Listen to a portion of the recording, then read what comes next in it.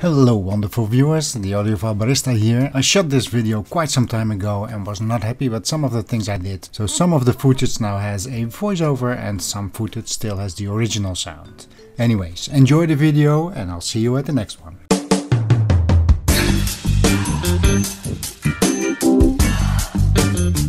One of the things that I have in my house but not in my living room is a surround sound setup. And one of the things on my wish list is to have a surround sound setup in the same room as my projector. Sounds logical, right? So why not put my surround sound setup in the living room? Well, I guess the main reason is that I think a surround sound setup should consist of all speakers of the same manufacturer, so you have a consistent sound signature all around. And as my main speakers are my wonderful Auxilias, this would mean that I would need Auxilia surround speakers and an Auxilia center speaker. Now, apart from those speakers not even existing in the manufacturer's lineup, it is mainly the $20,000 that I would need to buy them that I don't have. I mean, the new price for my two front loudspeakers is some $12,000 a pair at the moment, so that is not going to happen. Another reason for not replacing my current setup is that the LINN Ninkas are not anywhere near the quality of the Auxilias for stereo, so they are not going to replace them. Besides, watching movies with an excellent stereo setup and two REL loudspeakers is not really a disappointment. So for this video I dismantled my main stereo setup and I replaced it with a LINN Marantz setup. First, let's have a look at my current home theater setup downstairs. At the front there is a Samsung TV, the two LINN Ninka left and right channels and the LINN center. There's also a small REL subwoofer and of course the AV equipment from Marantz. At the rear there are two more LINN loudspeakers for the surround channels and I'm still on the lookout for the matching LINN subwoofer, but they don't often appear on the second-hand market here. So let's get all of this upstairs. Now, one thing a project like this is good for is to check if there's anything you want to change. It was years ago that I put this surround sound setup together, and at the time I was out of a job, so everything had to be as cheap as possible or done with equipment that I already had.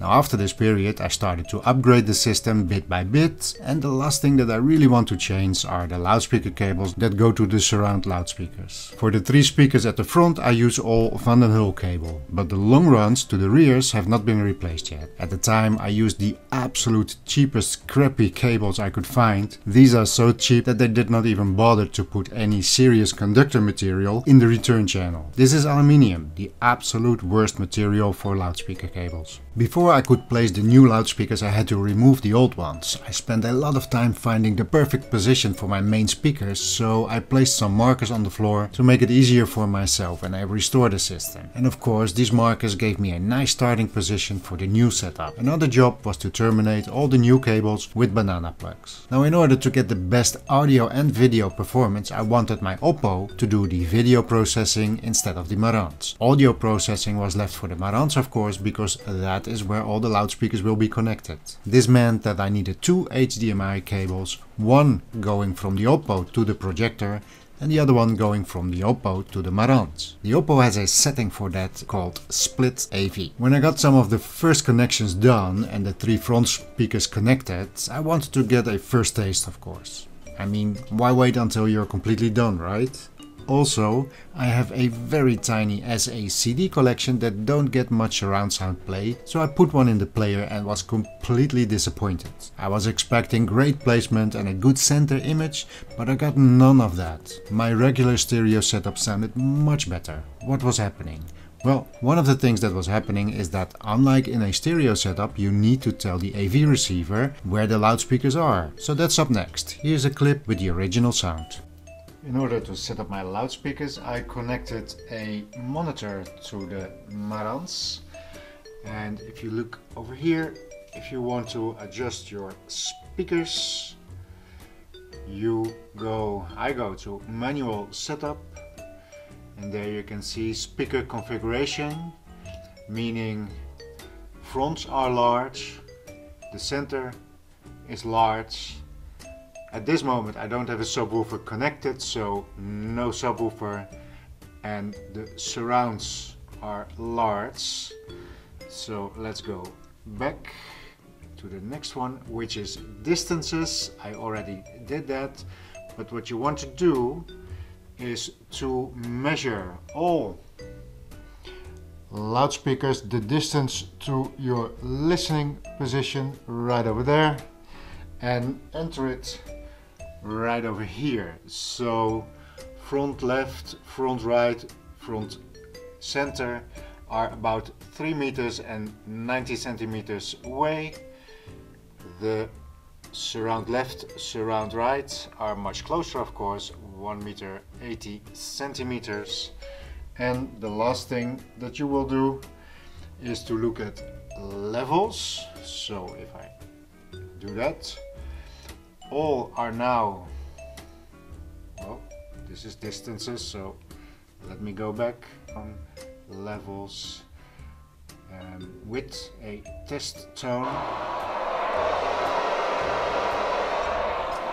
because front left is now selected. If I change that, now you hear the center,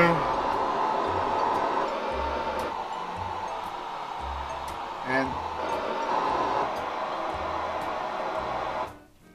what I'm going to do by using that test tone, I placed a, let me zoom in, a decibel meter app right over there where I'm sitting. So I'm going to play some sounds, the test tone, and make sure that every single loudspeaker has the same volume at that spot right over there. Here you can see the app. When I'm talking it goes a little bit louder, and when I'm silent. Let's pick up the remote, go to test tone.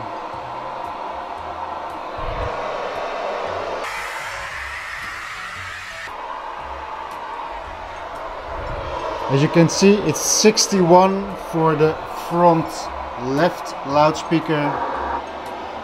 We do front right loudspeaker, check out.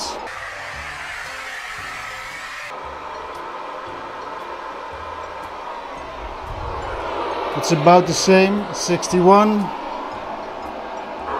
Check out the center.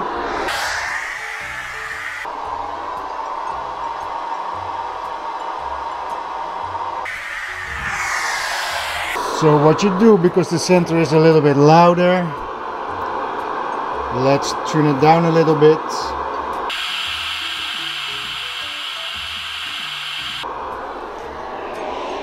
And if we have a look now,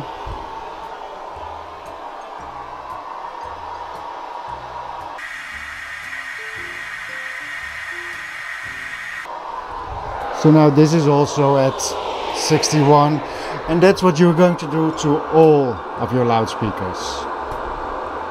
After adjusting, you can see there are some differences. I chose the center to be 0 dB and line up everything else towards the center, but the front right has a plus of 2.5 dB and the front left has a plus of 4 dB. That's quite a big difference. And if you look, I made a mistake. That's what happens when you do this marker, which from these 3 markers is the rear foot of the oscilla, which has 3 feet. And you see this one is placed on the inside. And this one, I know now what I've done. I've used the front right corner to line it up with this marker, but of course this should be on the left corner. So let's change that and let's see if this has an effect on this minus 4 dB. I changed this one to this position, and if we look at the differences now, it is already a difference of 1 dB, from 4 dBs to 3 dBs. And if we look at the differences between left and right, 3 dB and 2.5 dB is a half dB, which is much closer than 1.5 dB differences. So now what I'm going to do is I'm going to check again if the distances for both left and right fronts are the same, and maybe that's where the difference comes from. Let's check it out. Well, the front left was like 2 maybe 3 centimeters further away from the listening position than the front right loudspeaker. I compensated a little bit, but they are more or less all the same, with 3 dB for the front left, 0 dB for the center, front right 2.5 dBs plus, and the surrounds left and right are 0.5 dB in plus. Okay, let's move on to the next step. So I was getting different readings for the distance when sitting there and holding the measurements device next to my ears, and every time I measured it was a little bit different, which is normally of course. So what I did, I placed my tripod on the chair, put the measuring device up here, and now when I click this, what you can see is that the measurement point is right next to the tweeter, and this is what I did with this one, with this tweeter, and with this tweeter. And I had to change a little bit here and there, and now all three are at the same distance, so front left, front right and center at 4 meters and 2 centimeters. So now we are back to measuring the volume again.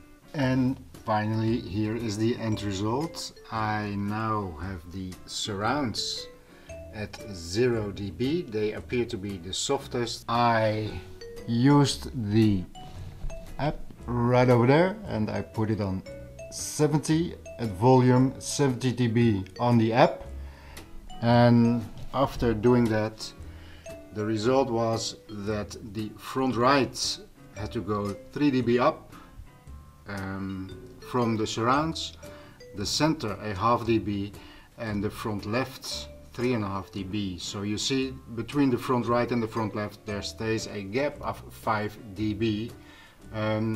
Well, that's what it is. With these settings, they all have the same volume at the listening position right over there, and that's what I was aiming for.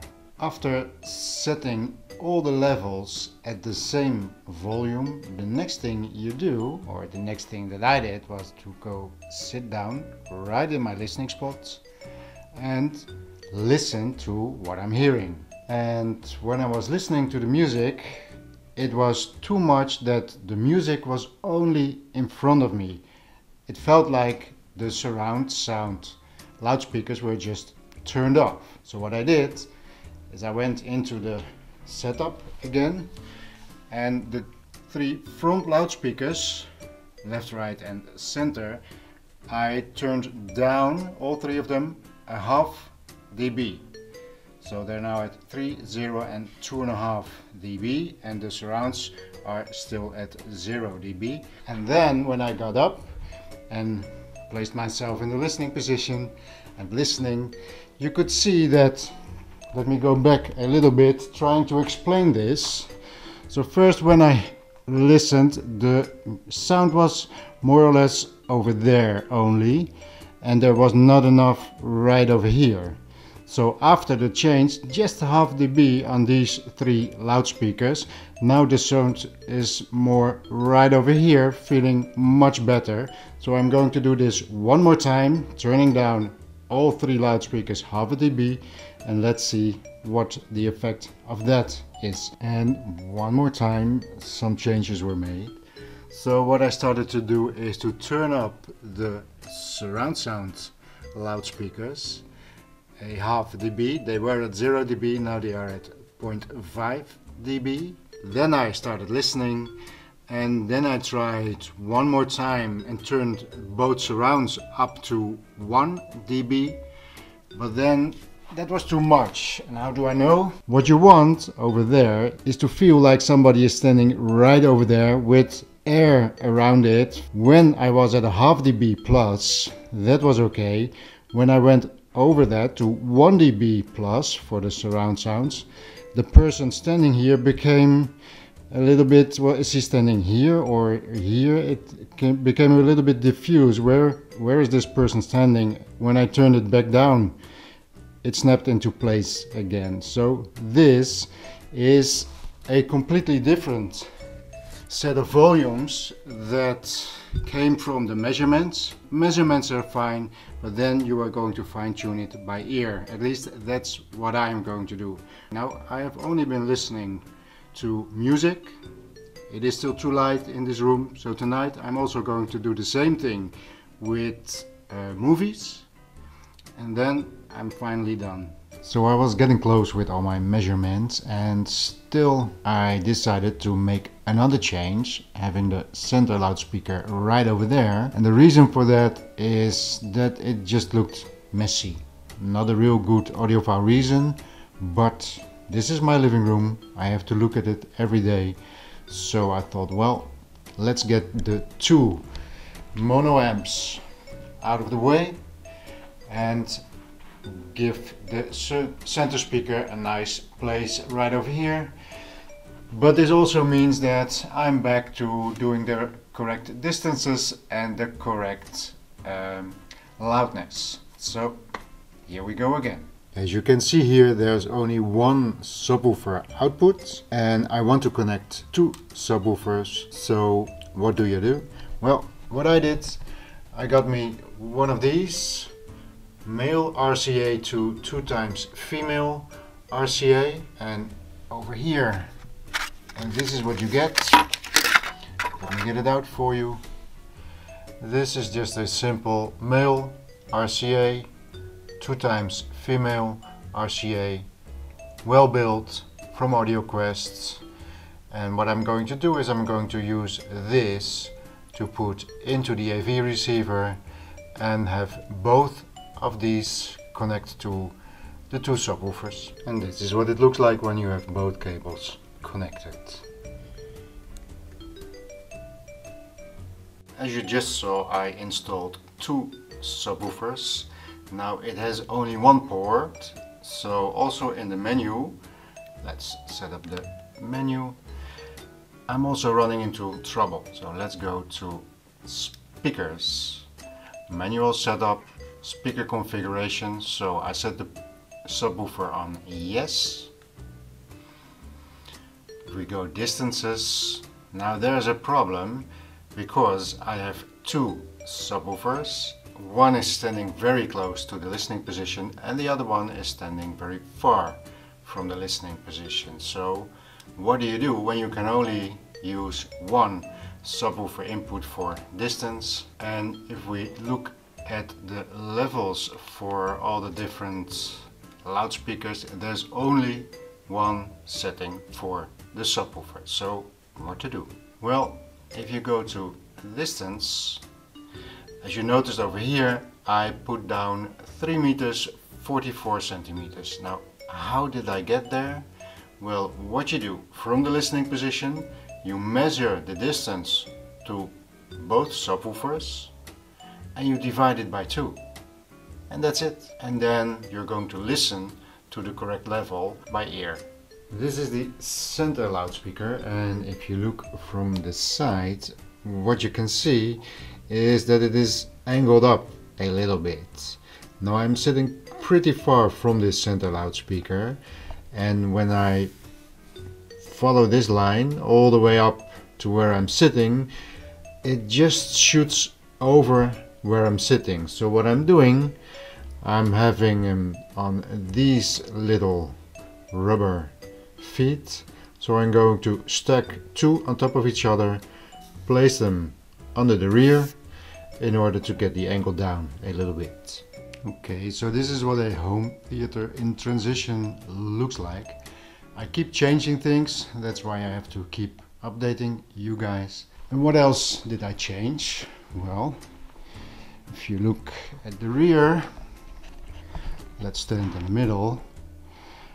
One surround loudspeaker is now closer than the other one. And now I have a pathway right over there to walk there.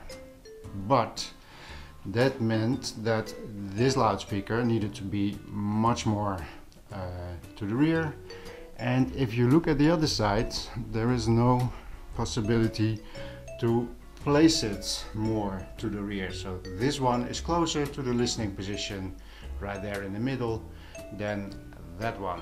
Now that is not a problem, except for the fact that now I have to go back again, do all the measurements, and then do all the volume settings. So that's what is next. So maybe setting up a system like this is maybe more about endurance than only skills. If you are one of those guys that is able to set up a surround sound system in one afternoon, I compliment you. I find it very complex, and because there's so much equipment involved and so many things have to work together, it's a different deal than just two-channel music. Even though there's a lot of knowledge involved to get a really good sound from stereo, for a stereo system, I think that is still really a skill to have. But this is something else. And then of course you also have the picture quality, which is another thing. Okay, so this video is getting pretty long and I'm still not done, but I did want to give you the feeling that setting up this system was quite a bigger task than I anticipated. But I learned a lot and we had some wonderful movie nights, so it was totally worth it. But anyways, if you are still watching this far into the video, type coffee in the comment section so I know. Now, would I do this again? Well, maybe. I know now that the way I have set it up downstairs is pretty okay, so there is no real need to have a overcrowded living room with two complete sets if I can have my home theater downstairs. But I also know that next time it won't take me as long as it did this time, because this experience taught me a lot. So let me share some final thoughts with you. So the main fault of course was that I had no plan. It was the first time I did this, so for the next time I will have a better idea of what I want. Step 1. Next time I will start at the end, meaning I will place everything, loudspeakers and equipment, at their final position. This time I did not do that, and along the way I changed the position of the center loudspeakers, and later on I changed the position of the surround loudspeaker for practical reasons. But every time I made a change I had to redo all my measurements. Not a very effective way. Step 2. Connect all your cables.